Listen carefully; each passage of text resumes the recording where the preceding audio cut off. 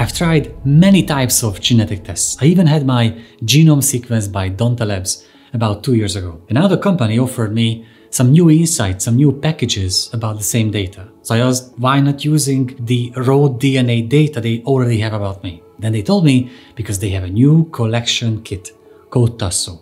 And I've been doing videos and articles about Tasso, so I had to give it a try. This is a blood collection device that can even be used in clinical trials. And it collects really small samples of dried blood. Actually 4 times 17.5 microliter of dried blood. I asked the company Dante Labs and they confirmed that this quantity is enough, and even the kind of sample they can obtain is also enough to obtain enough genomic DNA. So they can do the analysis and give me some insights about my lifestyle, nutrition, genomic background, my risks for conditions, and so on. As usual, we never accept any kind of payment or sponsorship, so we only need the device to test, and the company will see the video and the article review when you do. So let's see how the Tasso blood collection device works.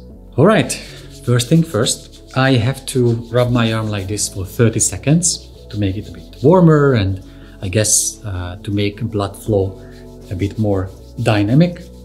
And after 30 seconds, I will just get this alcohol prep, and on a small side, I will clean my skin before putting the device on. I think that should be enough.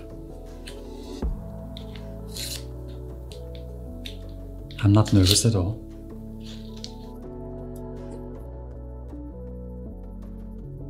Now I have to peel this one, open that one, and hope for the best. I push it for 2 seconds, wait, and then I release it. Okay, let's see.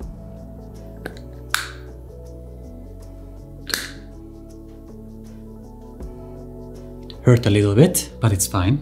It's absolutely bearable. And now we have to wait for 5 minutes until enough sample is being taken. If you want to, you will see that those capillaries will be filled with my blood sample, and then it will become a dried blood sample after that, after I unpeeled this last part here, before I put it into the package to send it back to the company. So now we wait 5 minutes. See you in 5 minutes.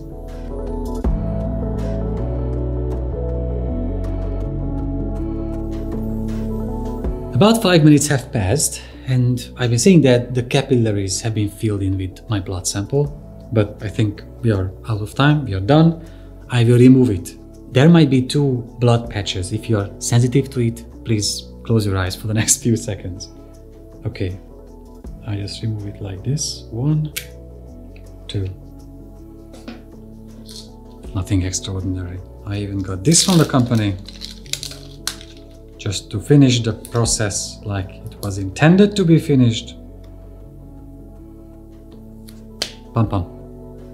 We are done. As soon as the results are back, of course I will let you know.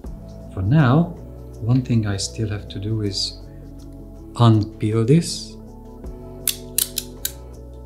Yes, and put it into the package so we can send it back.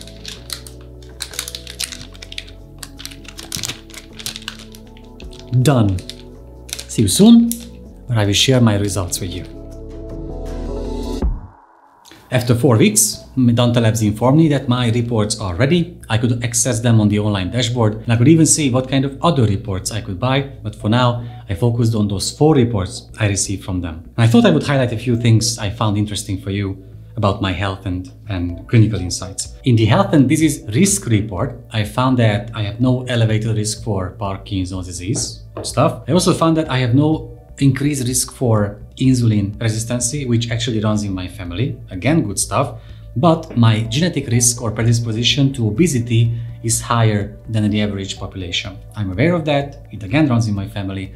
That's why I exercise 5 times a week, and I've been quite fine-tuning my diet for decades. In the Advanced Wellness and Lifestyle report, I found some interesting things, such as I have a risk for blood flow and predisposition to headaches, while I never have headaches. It's like this exactly shows why genetics loads the gun, but lifestyle pulls the trigger. I might have a predisposition genetically to a certain condition or insight, But if I don't live like that, if I have a different lifestyle, it might never manifestate in my life. I have a risk for photic sneeze, meaning if I look into the sun, I have a higher chance for sneezing. Okay, that's true. And I have an elevated risk for motion sickness. I never have motion sickness, not even in cars, not even by using virtual reality. So it's quite strange. But based on my genetic report, the caffeine has quite an improved effect on my sleep. I'm aware of that. That's why I never drink coffee after 2-3 p.m. My memory abilities are improved. That's why I can remember all the FC Barcelona players from the last 30 years. And I have a genetic predisposition to eat when under stress. I don't think I do that, but it's good to be aware of it. In the fitness report, I found that, as I found it in many other genetic tests I've had before, that my body is hardwired for sprints, for dynamic athletic abilities, and not for long distance running. This report again confirmed that notion that that's why I hate running. It's just not for my body. If I can sprint 20-30 times shorter distances, I'm all in for that. But to go out for a 10K, maybe twice a year, and I celebrate it after I finish. I have a risk though for knee osteoarthritis, and I have been dealing with some knee problems recently, especially after starting playing baseball in the second National League. And in the fourth report, called the Nutrigenetic report, I found out that I have some caffeine sensitivity, meaning I metabolize it faster than others, but I have no alcohol or lactose sensitivity. It's really good to know. So that's all. There are 100 more things in these reports, but these are the ones I wanted to highlight for you. The summary is that Dante Labs again analyzed my genome. They gave me these reports about my predispositions and risks to certain conditions or lifestyle insights, so I can better adjust my lifestyle, my exercise routine, even my diet. But what I loved about this was the sampling process. The Tasso device was great at collecting blood samples at home.